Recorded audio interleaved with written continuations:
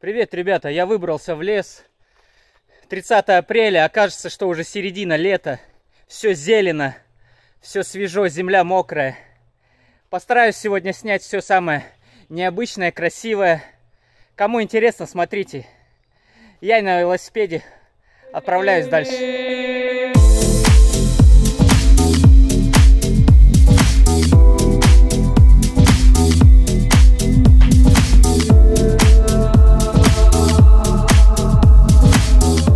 Впервые за 5 лет вижу здесь воду.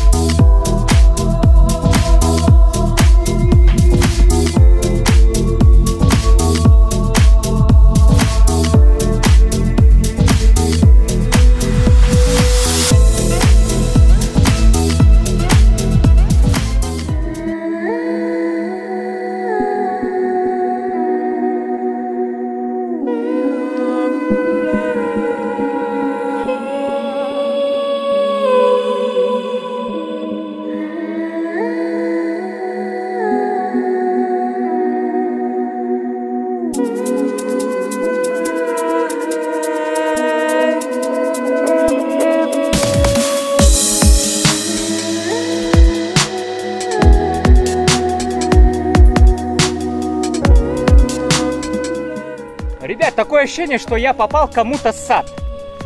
Столько здесь всего растет, и это все природа, без человека, сама по себе. Реально, как будто на даче у кого-то. 30 апреля, Воронеж. А какой летний сад? Это всего за неделю поднялось все очень быстро, благодаря теплу. Сколько же травы! Да это настоящее лето! Травка, травка, травка!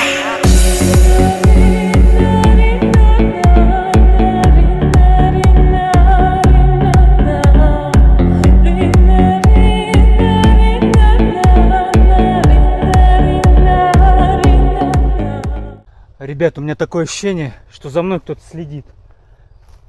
Вон там вот. Не видите? По-моему, там кто-то стоит. Иди сюда! Сюда иди, говорю! Иди сюда! Сюда иди, говорю!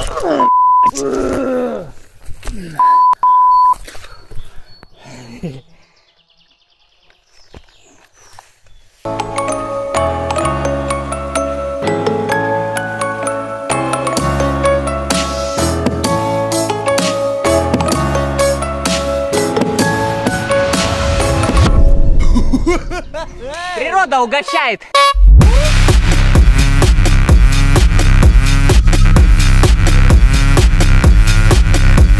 Жарища жесткая, ребята. Водичка выручает. Ой, как можно без воды?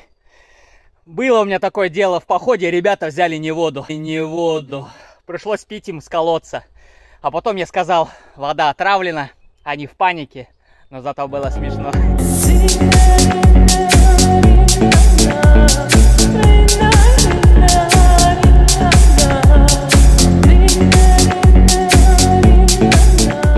Здоровые живые деревья падают от ветра. Наверное, вот прям день-два назад они упали. Видно, что свеженькие такие. Дорогу перекрыли, сейчас приходится на велосипеде объезжать.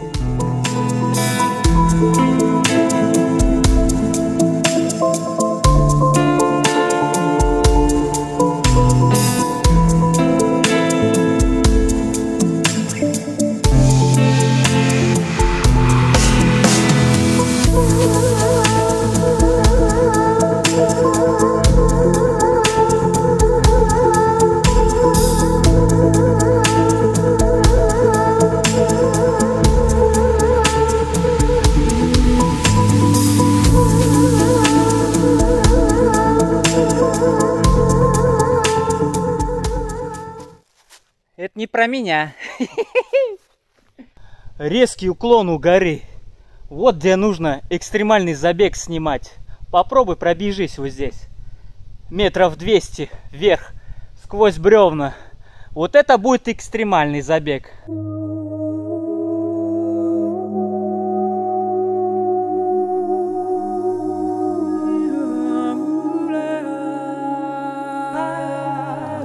боль природы. Рядом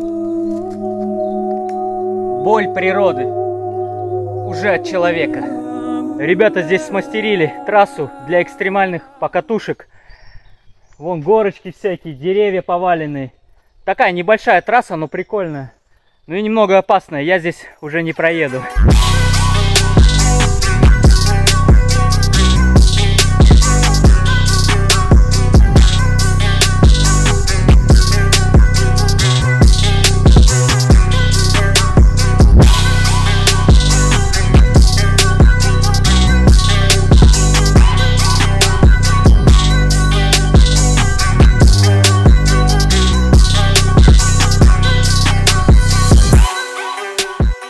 Не, ребят, я старенький для этого.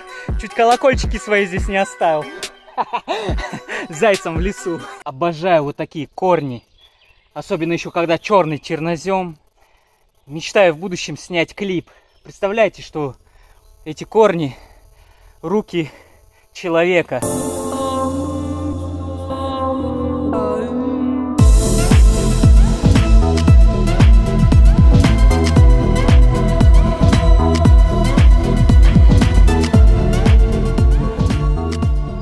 Нашел вот такой домик в лесу, вроде заброшенный. Стол старый.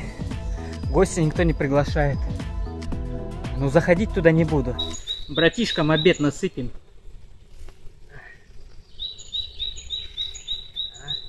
Ребят, а это тропа к источнику. Пойду спущусь попить водички.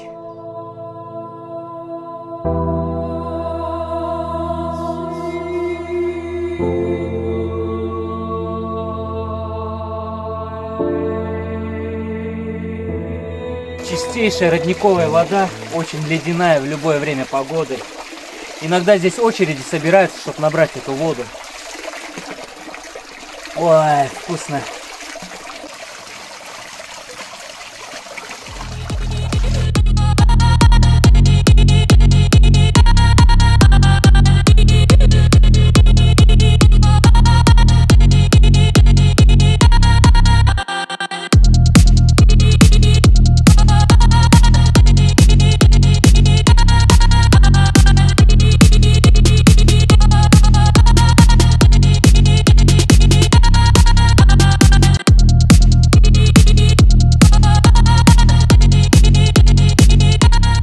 Ребят, за моей спиной многовековой дуб. Очень старое дерево, и оно живет. Смотри, сколько людей приходит.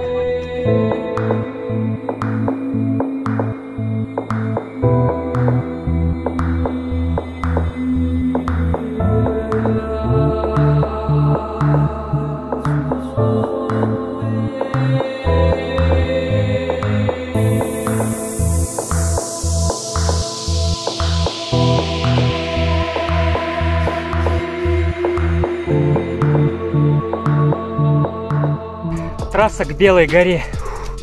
Очень сложная. Устал. Хочу обедать. Хочу искупаться. Вон там. Еще немного до высоты.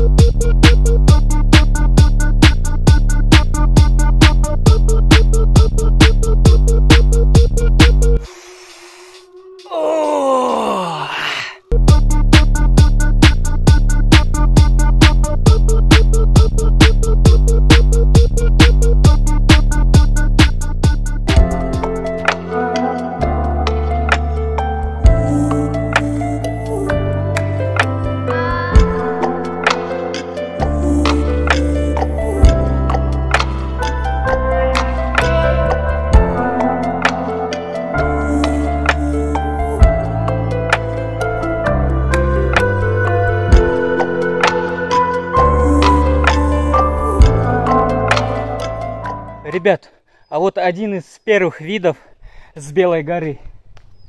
Посмотрите, какая красота. Опасная красота.